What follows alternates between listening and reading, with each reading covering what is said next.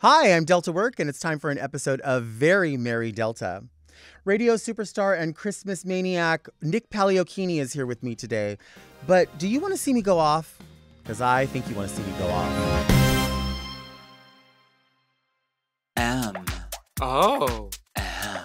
Mom!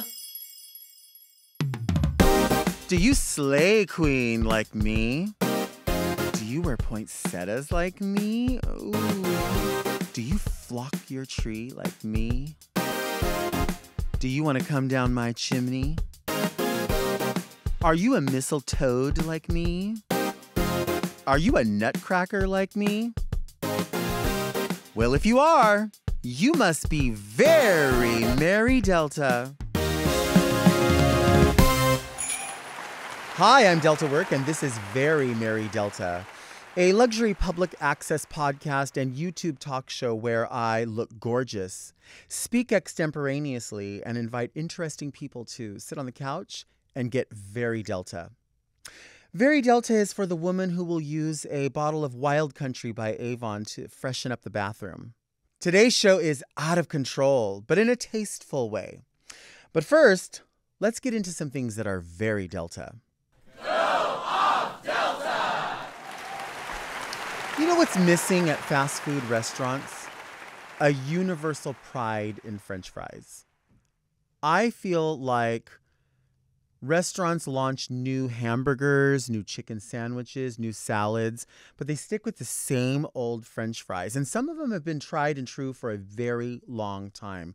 I feel like McDonald's universally has been the place that has the best reviews for their French fries. People like them because they're crispy and they're buttery and they're salty and they're long and they come in a big container.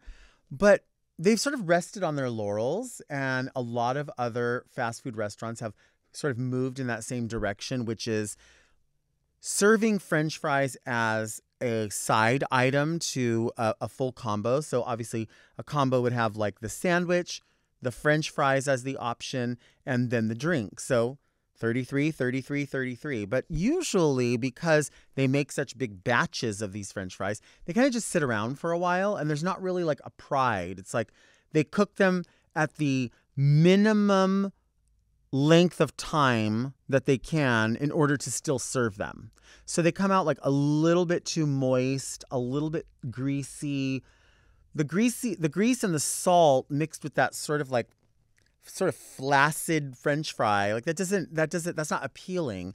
I don't know why there's not a universal cooking time for French fries across the board. So maybe there's, say, 6 different fryers across the fast food companies. They need to like calibrate them all to say, in order for your French fries to be crispy and greasy and salty and delicious, they have to cook for this amount of time. So when people order them, you have to cook them for 6 minutes or 8 minutes or however long it is. There has to be universal cooking time so that you always get French fries that are crispy and fresh. The thing is that because people are worried about these sandwiches and how great these sandwiches are and how good their fries have always been, I feel like they are not revisiting the fries to say, how good are our fries? Like, are they still a compliment to the sandwich? And then oftentimes, French fries are sort of the go-to when, say, you're in a car full of people and some people are saying, I'm going to have a combo with a Coke, and somebody's going to have a salad with a Sprite. And then there's always somebody that maybe is not going to eat something. And they're like, well, just get me some fries. Like, fries will be fine. I'm not that hungry, so fries will constitute like the full meal. If that's the case, then their 33% of a meal, which is now their whole meal, is going to be shit if it's greasy, salty, and wet. Like, it's just that flabby sort of phalange French fry. Like, who wants to eat that? Why aren't we proud of these? Like, these companies need to, across the board, say, we're going to take pride in our French fries. I feel like Wendy's has done that. Wendy's has stepped up. They have a certain kind of French fry. They have the sort of natural cut. Well, they did for a while anyway, the natural cut, which became a thing. I don't know if it was like a marketing thing where some places were saying like, our French fries aren't as bad for you because they're natural cut. So you should have these. You know, you've always heard from parents and family members that like, oh, eat the skin of the potato, baked potato, because that's the healthy part. That's where the vitamins are. So I think when people started to make French fries as like, Wendy's or other places and would say natural skin, it's sort of a marketing ploy to make people think, well, it's not that bad. I mean, if I'm just having fries and they're natural cut, I mean, I'm getting some vitamins in. I think it does work that way for some people. Also too, I feel like hand in hand with this is like the idea of ketchup or ranch dressing as a dipping sauce. I think maybe ranch dressing is kind of an American thing as far as a universal dipping sauce. Because, let's be honest, when people eat ranch dressing, no matter what they're dipping into the ranch dressing, it's not really about what they're dipping into it. It's that is just the conduit to sort of carry the ranch dressing. So no matter what it is that you're eating, it's going to be flavored like ranch dressing. So you could probably honestly fold up this card right here. And if the ranch dressing was good enough, I could dip it in there and eat it. And really, I would think it was a Pringle, a Pringle dipped in ranch dressing. It could be that. I just feel like there's got to be more of a focus across the board. My own company, Deltaco, is very responsible or needs to be held responsible for this. I've gone to several locations, and I'm telling you right now, a crinkle cut fry that's cooked just as long as it needs to be really crispy, that's covered in salt, that's like fills up that whole container like this. Like, I've said it before. You have to scoop the fries in and you have to go like that. And if you can't see them out here, you got to put some more in until the fries are like that. Here's your fries. And when each one is so crispy that it's almost hollow, that's how crispy it needs to be. Del Taco is not doing that across the board. And when they do, it's great. When they do, it's excellent. But when they don't, and that's pretty often, it just tastes like somebody got a bunch of mashed potatoes cold and just packed it in there and said, here you go. No pride. No pride in those French fries. You're treating your French fries the way that you see them, and that is as a secondary option to the feature, which is the sandwich. But everything should be highlighted. The soda needs to be calibrated with the perfect amount of carbonation and sweetness. The French fries need to be crispy, salty. All of this plays hand in hand. I don't know why the hamburger is treated like it's more than 33%. I personally only dip my French fries in ketchup or catsup. I don't know the difference between ketchup and catsup, but I know there has to be a difference. I do like fry sauce, which is almost like a Thousand Island dressing. I like that. I don't normally dip my fries in ranch or just mayonnaise, although some people do. My number one go-to is going to be ketchup, and then from there is going to be fry sauce. I think those are my best options. There was a point where Burger King did introduce their sort of zesty dipping sauce for onion rings. And for me, listen, I love Burger King onion rings. I like any kind of sort of panko fried onion ring. That's my first go-to for an onion ring. If the onion ring is good, it doesn't need a dipping sauce. But some people like it because, again, it's just that carrier to get that sauce in there. Some people like to put the fries in there. I feel like maybe it was less work for Burger King to address their French fry situation. I think it was going to take too much work for Burger King to address the French fry situation and the quality, and it was going to be easier for them just to reconfigure 2 or 3 different things from the factory and say, here's a new sauce for our onion rings that are more expensive than the French fries. So now everyone will just buy those, and they're going to have the French fries by default because if they order a combo, they're going to have French fries anyway. There's a lot of fear and anxiety that surrounds sauces at a restaurant and sauce policy.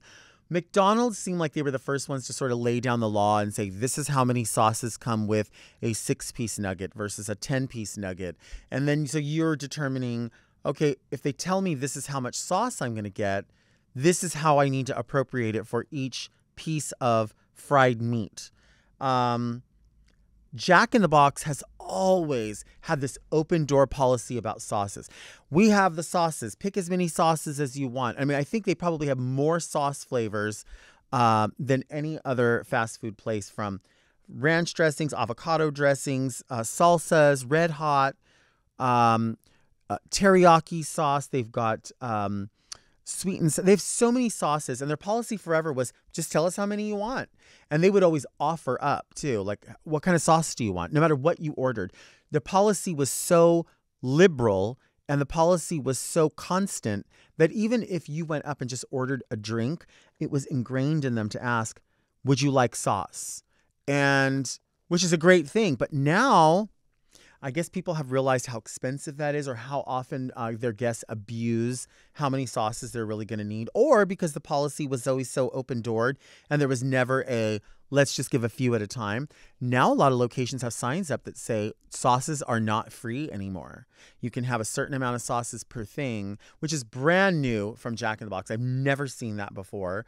Not every location, but a lot of locations do have a printed up individual location sign. So it doesn't have like letterhead on it. It doesn't have the logo. So maybe these are, I guess, franchised in a way.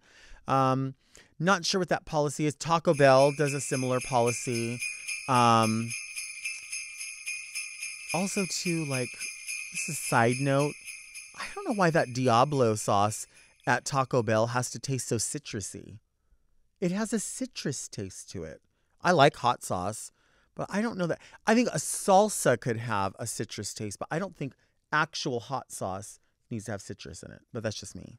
You know, Burger King introduced the chicken fries, and when they came out, they were delicious. They were such a great option. I mean, it was really, in my mind, just their $1.49 for 10 chicken nuggets just reformed into a different shape. And so it seemed interesting and it seemed new. Now, you know, I have to say, aside from their hamburgers, pretty much everything else at Burger King kind of tastes freezer burn to me. I don't know. It didn't used to be that way. It used to be amazing. Again, the chicken fries were amazing, and then they immediately went to 0 for me. Like 0.2 maybe, just because, out of 10, just because of the shape and like the ability to dip them in something. But I also feel like there needs to be a more universal approach to barbecue sauce. I mean, everyone can have their own recipe, but some of those barbecue sauces are just too tomato-y. Do you want to see me take a break? I think you want to see me take a break.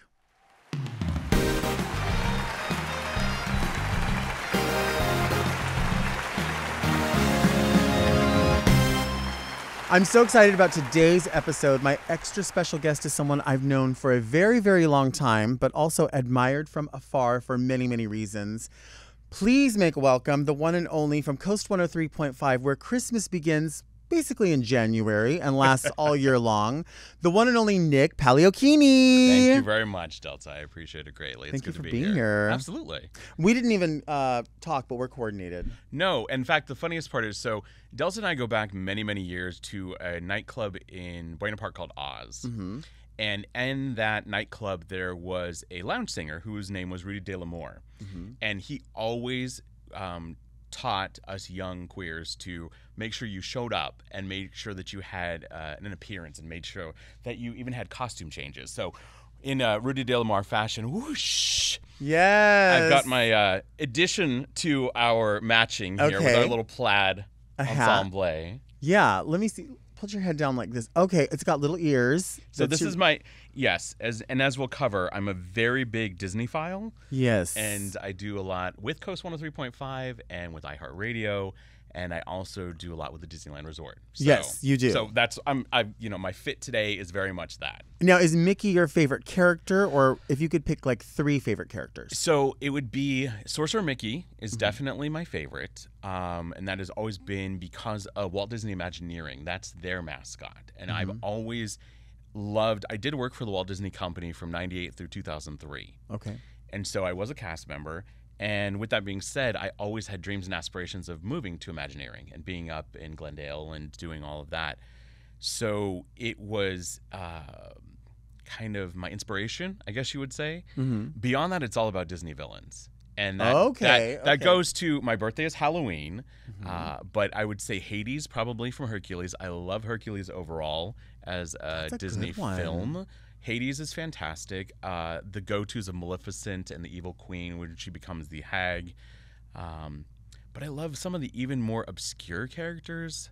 Obviously, Cruella de Vil is a lot of fun, and she's had both the animated version and now live action. Maleficent has had the same. But trying to think of, like, I never liked Aristocats because I'm deathly allergic to cats. And so that's why you don't like it. I don't like cats, but the villain from there, and I cannot remember her name for the life of me. This is one of those moments where I'm like, I need to Google. But she's great. Yeah, I like that. The thing is, your birthday is obviously Halloween, and you work all year long. You're extremely busy, but you really, really come to life and are in demand from Halloween all the way through the holidays. Right. Tell us about that, what you do. So it's funny, and you say that now. Let me do my next little fun magic thing. Okay. I brought a gift from my husband, Brian, and I. We have Brickhouse Creative, and so this kind of embodies just what Delta talked about. So it is actually, if you look on the bottom, it's a skull or a calavera. Yes. And then you've got poinsettia on top. So you've got the whole thing here between Halloween and Christmas, all embodied in one. Not Nightmare Before Christmas, but it's our nightmare, so it works. But this is for thank you. You're welcome. gorgeous. Of course. Oh my And God. yeah, Halloween is being born on Halloween. It's a gay high holy day. That's number one. Always the case. I'm trying to decide where I want You're it. fine. I'm gonna put it right here. Put so it I here. can That's look at fine. it. No, that's fine. I love that.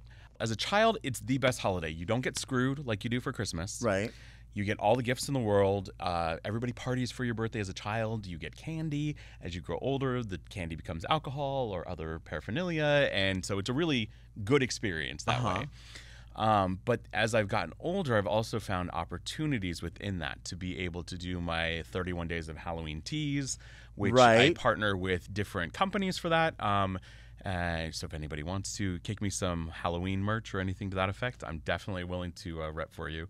But no, it's fun, it's unique, it's different, and I like it because it's an approachable platform for me to open doors, and have conversations with people. And because, who doesn't, I mean, granted, there are many people that don't like Halloween for things that it embodies. But generally speaking, the vast majority of people really can get into it. And then that just naturally transitioned into Thanksgiving and Friendsgiving, and then we go into Christmas. So. Right. I think there's a lot of people who like as far as Christmas goes, for many reasons, family, finances, whatever, will say like, I don't like Christmas because they think of the financial obligations. They think of the obligations to being around people that make them uncomfortable. But many of us enjoy it because we can claim it for what we want it to represent. Do you know what I mean? And I know 100%. I know you think that way as well. I definitely do. And I think what's interesting, kind of going over to one of my other stations, which is KFI AM 640, we do Pastathon every year. And Michelle Cube, who is the the spearhead of that and our executive producer over at KFI, Pastathon is a partnership with Katarina's Club in Orange County, and they feed hotel children. Okay. And so what it was Bruno Tomioli? No. That's the guy from Dancing with the Stars. From Dancing with the Stars, yeah. No. Serrato. There we go. Bruno Okay. Serrato. He owns a beautiful restaurant in Anaheim called the White House. Yes, And it's gorgeous. he and his mother, who has since passed away, Katerina, used to feed hotel kids. So these are kids that live long-term in hotels and go hungry many, many times. And so a good number of years ago, Pastathon was started with KFI, and I think I've always been, from a very young age, encouraged by my parents to really kind of dig deep. And holidays don't need to have money. Halloween doesn't need to have money. I don't need the 31 Days of Halloween teas to have a good time. Right. It is what you make of it, and I think that that's the biggest part. And so going over to many, many charities that I worked with, but specifically with Katarina's Club now, it's an opportunity for people to come together and give of their time. Do you think you know more about pasta because your last name is Pagliochini? And 3 years of living in Naples, Italy. So There you go.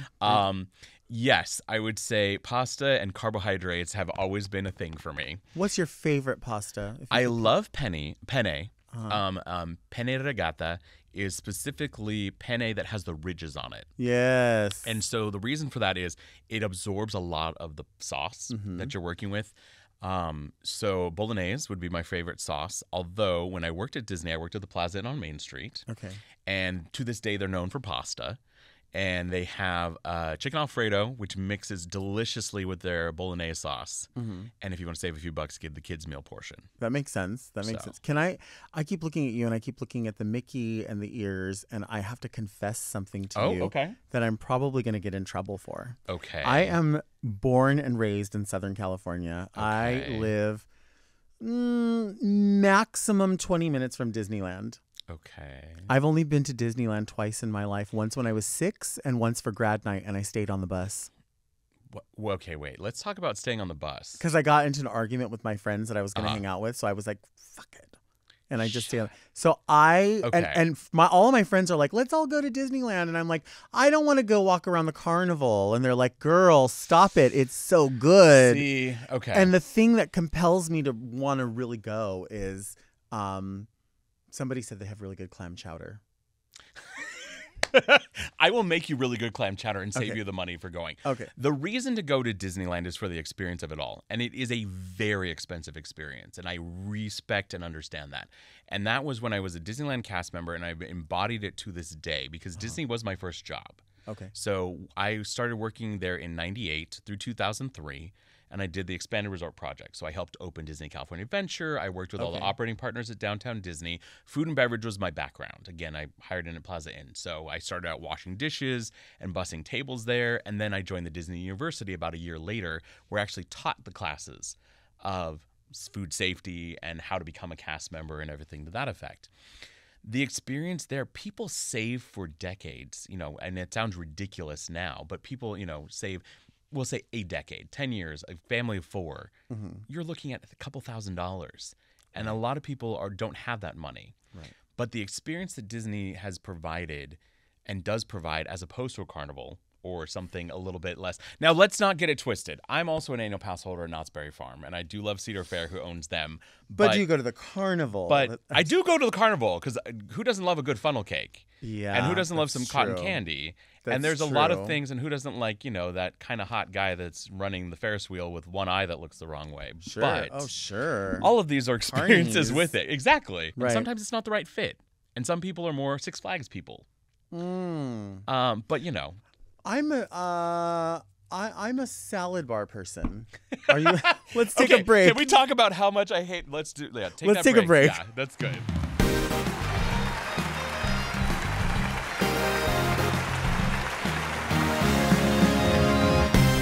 And we are back. We are back with my extra special guest, the one and only Nick Pagliochini. But I keep thinking about, you found your voice, and I say that philosophically because you have your foot in 2 different communities. You have your foot in a very professional, in the media, where it can be a place conservative. It can be a place where professionally you always have to be behaving a certain way. Right, of course. But beyond the philosophical voice, your literal speaking voice. When did you realize this is something that I could do as a job? I think it was something that I was passionate about. So when I'm a born and raised Southern Californian, and I was born at San Antonio Hospital in Upland. Okay. And I grew up in Alta Loma in Rancho Cucamonga area. And when I was about 12, we moved to San Diego. And I lived in Poway, North County, off the 15. That's so weird. When I was a kid, we moved to Escondido. Oh, and see, then so North moved County, back yeah. here. Yeah. Okay, so that's the same thing. Like I'm just Riverside, San Bernardino, L.A., Orange, all that. So when I was down there was a morning show that was the Jeff and Jer Morning Show, Graham, and it was on Q106. Yep. A lot of morning shows have a morning zoo format. Hey, da da da da da, like all that stuff in the very pukey voice and the sound effects and it's very much you're looking into this very carnival-esque fishbowl. And the Jeff and Jer Morning Showgram brought you into that fishbowl and made you a part of the family.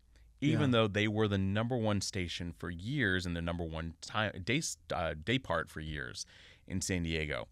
And so before we moved to Naples, Italy, because I was in San Diego for 3 years, I had started reaching out and being really interested in media. And I actually got to do a week worth of morning shows with Jeff and Jer. So I would get up every morning at 3 o'clock in the morning, 3 to 3:30, would go in and do the morning show and then go to school afterward. So mind you, Okay. I was in middle school at the time. So that was it. And then I was hooked. Okay. Is there another hat? There is another hat. We can do another hat.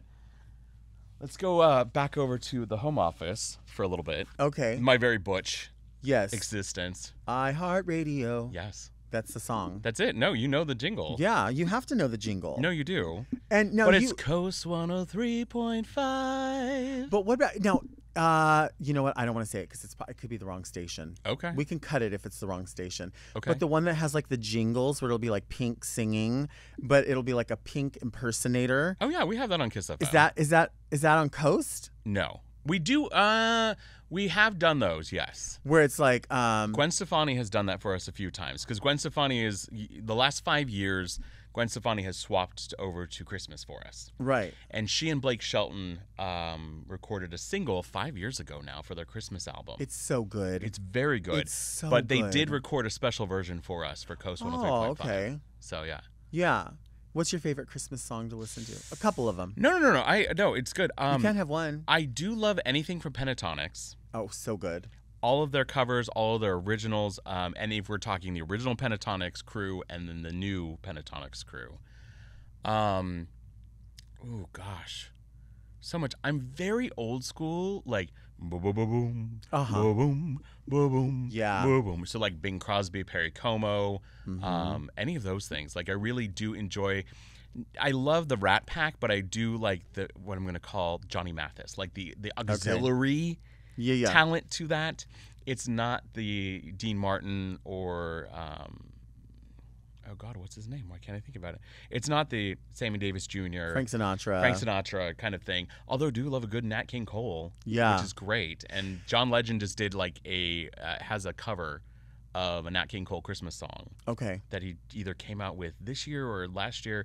Anyway, which is really quite impressive when you're dealing with someone who's no longer with us. So, a song, every single drag queen, of course, is going to course. perform whatever song is going to be popular. And so people like to hear, of course, All I Want for Christmas Is You by Mariah Carey. Yes. But every time I do a drag show, and I love doing Christmas songs, even though the audience might not like it, there's a song that's also called All I Want for Christmas Is You that came out way before Mariah Carey, and it's by a group called Vince and the Valiants, and they had a Okay. girl singer. And it's slightly country, and it's sometimes played on the radio station. It's so good. You have to listen to the song. I will definitely do that, and I will see if we can get it played on Coast. Why not? They do Yeah. play it. They do? Okay. Yeah. I'll and have to so- look in our music library, yeah. So sometimes it's like one of those songs where maybe like I'll be coming home from a show and like in the middle of the night, it's like Okay. kind of a lost favorite, if that Yes. makes sense, like that. Or I always love hearing 2,000 Miles by the Oh, Pretenders. okay. Yeah. That'll come on sometimes. Got it. The range of songs is so good. Like I feel like it's super inclusive. For Christmas, it's such a unique genre of music because of just what you said, and you can do so much with it. You can kind of wax poetic and do your own thing. The thing that I was hoping you might say, which I found very entertaining, and I can think of 3 drag queens who have done this, is I Want a Hippopotamus for Christmas. It's a good which one. is a hilarious. I love a good comedy queen. I love an incredibly talented torch singer or stand and deliver. But if you can pull out that comedy, Sure. queen, because there's nothing more annoying than that song. Right. And you can make it your own and do so many things with it. Right. But Would you want a hippopotamus for Christmas? Yes, I would love one. Yeah. I don't want to deal with the upkeep and the maintenance. Well, here's a good question. Mm-hmm. When do we determine when it's going to start and when it's Right. going to end? Because it does vary sometimes, a Right. little bit. So the easiest thing for our benchmark here, because we partner with the Walt Disney Company and the Disneyland Resort so much, when Disneyland starts the holidays, so does Coast 103.5. Okay. That's kind of your benchmark. We have started as early as the 1st of November. This year we started on November 11th when the Disneyland Resort swapped over. There's Light 106.7, which is in Washington, D.C. They went live with Christmas, I want to say, even before Halloween had come and passed. Not very long. I would have to, and granted, fact check me. That's probably what's happening now. Fact check me. Now you're wrong. But specifically, yeah, there's a lot of stations. But I think, like, when you say that, it's a unique embodiment because we give people permission to Yes. experience Christmas. And we all make the jokes that Halloween starts on July 5th. Right. And then somewhere in August is where Christmas starts anymore. Right. I agree. And Costco and Sam's Club and Target and Walmart and all the retailers have trained us for that. So when we were kids, it was magical. Right. You know, I was never, please, I've had a plastic artificial tree my entire life, but, you know, some people around the country, it'd be like the day of Christmas or the week of Christmas or 2 weeks before you go cut down a Christmas tree. See, I'm not with that. I need it, like, I want it to last because it's Right. a season. It's Now, a season. Would you have a room in your home? Would you have like a Halloween room or a Christmas room theming wise? Is that too much? No, if I had the space for it, absolutely. No, if you had okay. Absolutely, 1,000,000%. Because I think that's always it. And my life. I mean, it sounds funny. I'm wearing all this Christmas stuff, and then I'm wearing Sanderson Sisters shoes right now. Right. So I mean, I'm kind of that Halloween to Christmas all the time. But yeah, it's really interesting. And I think the thing that gets me, and you can go on any of our posts on Facebook or Instagram, Twitter, that are specific to Christmas for Coast. Oh my gosh, I've been waiting all year. And I can't imagine that people can't give themselves permission to enjoy a self-indulgent Mariah Carey All I Want for Christmas in June. Why are you still wearing that hat? Oh, hold on. Let me do one more. We need a costume change before we go to break. Hold on. Let's do the whoosh like Rita De L'Amour. And now it's kind of that Butch and Disney. Oh, it's a gingerbread. So I love that. let me break into a Santa, Little Saint Nick's bag. Okay. So I have, now this is only because we were texting and you were at the store. Uh-huh. You were at Ross. Uh-huh. And we were talking about our passion for holidays and things like that. And I know that we both are very passionate about shopping, and you can't see it off camera right now, but there's plenty of Target bags in this room right now. They're everywhere. So the funniest thing is that this year, and the setup is not conducive for it, but this year Target came out with a gingerbread kit that is specifically a Target store. You're kidding. So you can build your own Target store. Oh, So it's your own gingerbread. God. How cute is that? So this, granted, we don't have the time to make the gift, but I wanted to give you. We don't? Well, we could if you so choose. Oh my God. Or maybe that's this very is Delta so after hours, but sweet. No pun intended. right. This is adorable. So, but I think that's hilarious. Is that meta? Kind of. I think so. Where you're building a gingerbread house over Target? Yeah, I think so. And I haven't checked into Walmart or any of the other retailers, but yeah, I think you can build an entire village with Target. That is so cool. Let's take a break. Sounds good.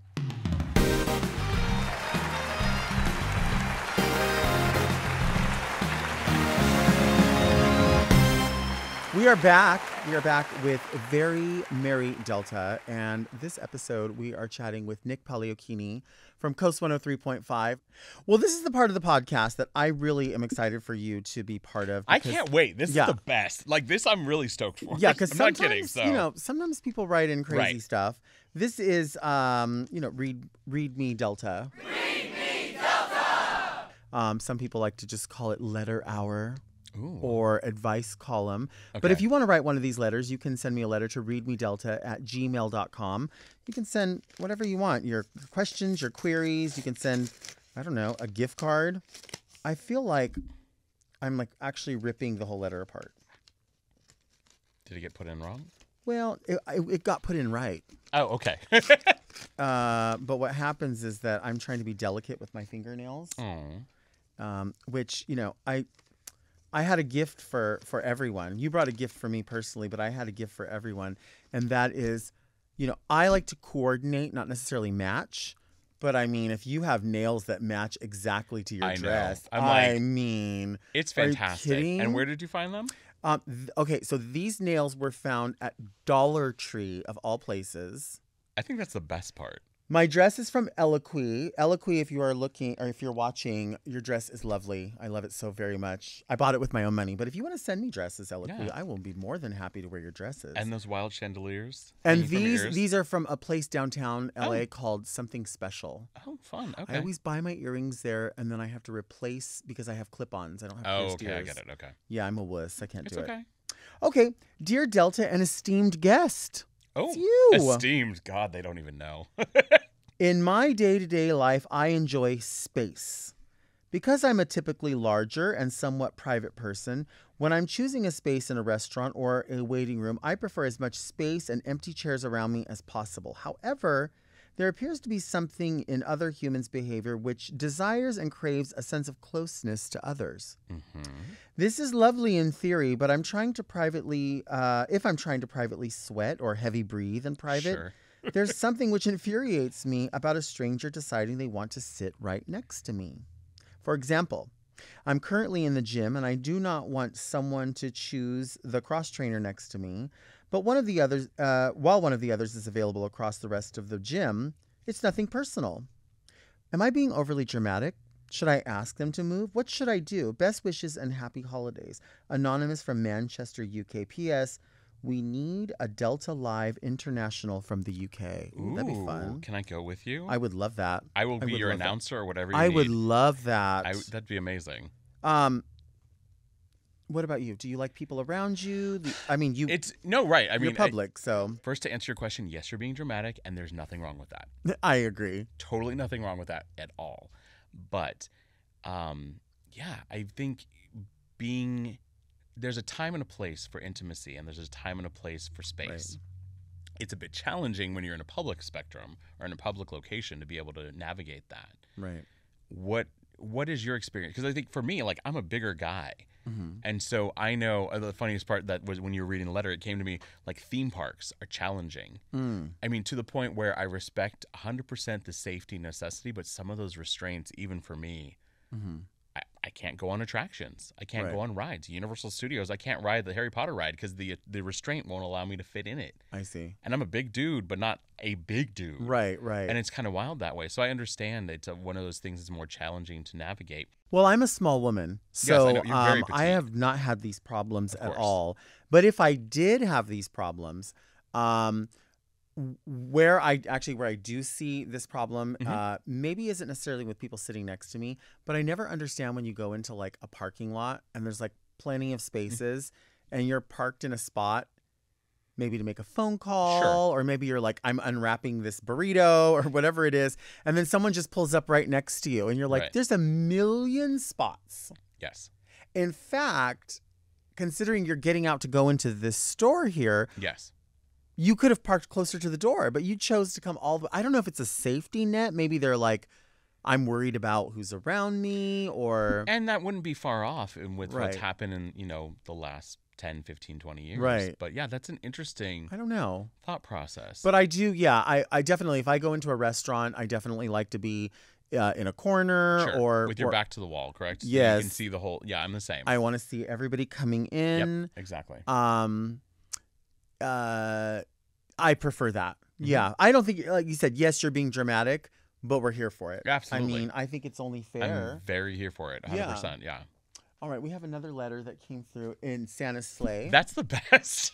The best delivery straight from the North Pole, maybe, from if the we're lucky. North Pole. I love it. Okay. So let's set that here. Let's see. Oh, I don't even have to use the letter opener. Oh, I do. Well, it's taped. So I can just... Can you use those fantastic nails? You know what? I'm going to try. Okay. Okay. Oh, wow. Okay. Dear Delta, can you explain Yankee Candles? What are your favorites and why? Should I like Yankee Candles? Are Yankee Candles sexy?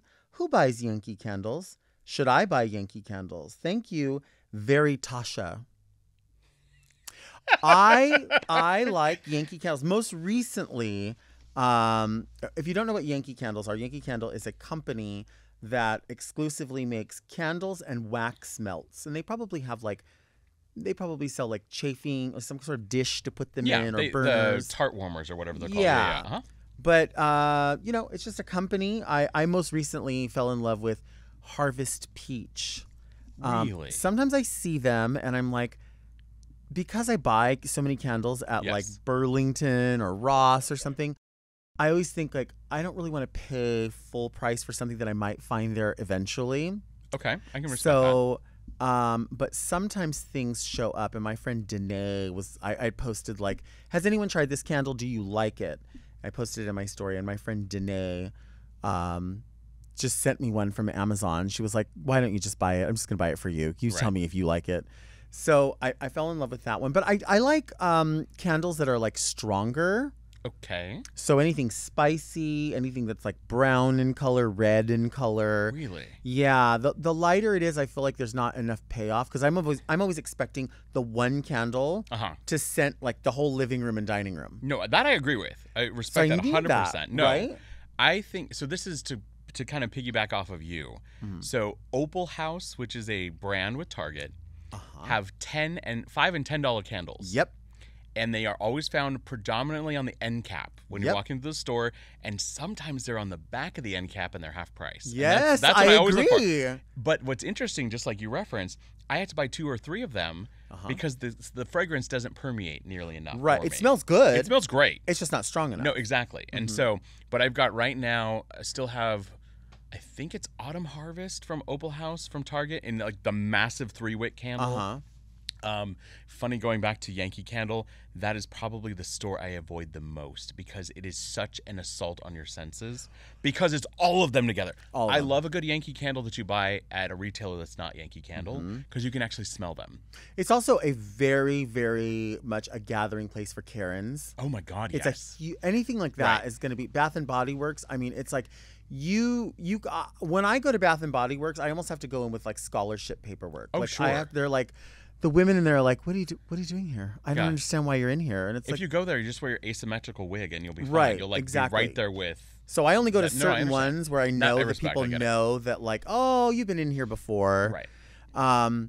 Yes, Yankee Candles. I don't think. Well, there is one scent of Yankee Candle, and I think it's called like Midnight or something. That's kind of sexy. But yes. I don't consider them a sexy brand per se. No, and I know that they have tried over the year. Just the same with Bath and Body Works. What's a sexy candle to you? I think something that does have some smoke to it. Something that's a warm, just like you said. There was a study a number of years ago for men specifically that lavender and pumpkin are the most sensual fragrances. I have heard this about pumpkin. And I think, and it's very interesting to think like, so when you're thinking pumpkin, it's not necessarily pumpkin itself, and it's that more pumpkin spice of the clove and the cinnamon. That's why it's difficult for me around this time of year. I come into my sensuality and my sexuality, and the men they're like, they smell the gourds on me. You know what I mean? Oh my God. They smell. Oh, you're so gorgeous. Yes. Gorgeous. Yes. Oh I my love gourd. Oh my God. Yes, gourd. Yes. That's amazing. So no, but that's I think something that's down that something that has tonka, which I've learned is a fragrance. It's You're kind speaking my language over here. Oh, girl, I got it. Yeah. I feel you. Like 100%. These are the right scents. Because you want something, and I think the thing that's always interesting, you want to set a mood. You don't want to bowl people over. It's not Febreze after you dropped a deuce. Right. You want something that kind of envelops your home or your studio or your office or whatever. Do you use a spray after you drop a deuce? Oh, sure. What would be like most respectful thing to do? I do use Febreze specifically. I do too. But I'm not what's gonna your lie. scent right now? My scent at the moment predominantly is lavender, but when it's the holidays, it's pine. Whenever they have that, and it's like. It's not just called pine, it's like called fresh and forest or some like unique name like that. Can I tell you what you need to get? Ooh. One's called wood. Okay. It's I've wood. seen this. I have gone. Isn't it the one that has the faux wood graining on the? Yes. Okay, got it. Yes. And it's like Febreze Air or something. Yeah. I don't know what it's called. It does have a bit of a almost perfume. So I'm like, oh, nobody wants to smell like that and perfume together. Yes. Like you want it to be sort of odor canceling and then replacing, but not enhancing. Right. So my fear is that some of them are like a bit enhancing, and I'm like, oh, this smells awful. You know, do you ever use Poopery? I do. We have Poopery here in the studio. Yes. And you can. There is even holiday ones you can get now. So as specific to that, last year for the morning show team, Ellen, Ryan, Darlene, and Paulina and myself, I actually got. There's Poopery last year sold emergency socks. So they are snugly warm socks that have a pocket in them to put the bottle of Poopery in so you're never without it. Yeah. Are you serious? I'm not kidding. I will. That is so smart. If I have some, I will be glad to gift it to you. That is because the it was the best. best thing ever. And I want to say it was either the peppermint fragrance or it might have been like the Christmas tree fragrance. But that was it. So it was literally like crew socks, but they were warm and fuzzy. And they had a pocket on the outside, is the kind of cutest like you thing. would have like a pocket on underwear for condoms kind of idea. Okay. Like it was that concept. Right. I don't think I've ever seen underwear with a pocket for condoms. Ooh, we're gonna go shopping because they have them for ladies and for gentlemen. Really? Yeah. Do you own them? Oh yeah. Oh, absolutely. And it's funny is mine are like To Exist has them. So more mainstream, but then if you want to go more obviously queer chic, it's like Andrew Christian has them. Would they have them in George by Walmart brand? Possibly, but if not that Jockey. Jockey. I'm fairly confident Jockey does have it. I could see that.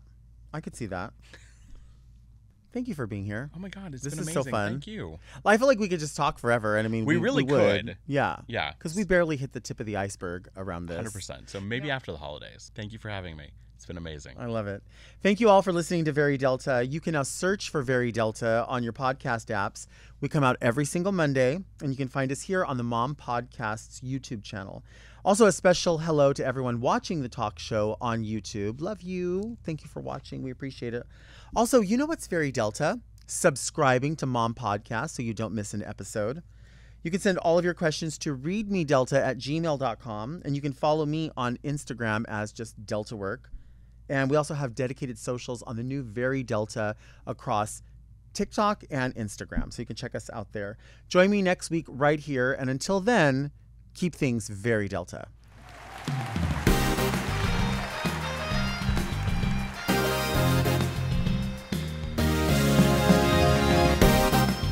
To listen to Very Delta one day early and ad-free, sign up for Mom Plus at mompodcasts.plus. Very Delta is produced by Moguls of Media, aka Mom. Hosted by Delta Work and produced by Mark Jacobs. Engineered by Margot Padilla and editing by Doug Robertson. Executive produced by Willem Belli, Alaska Thunderfuck, Big Dipper, and Joe Cilio.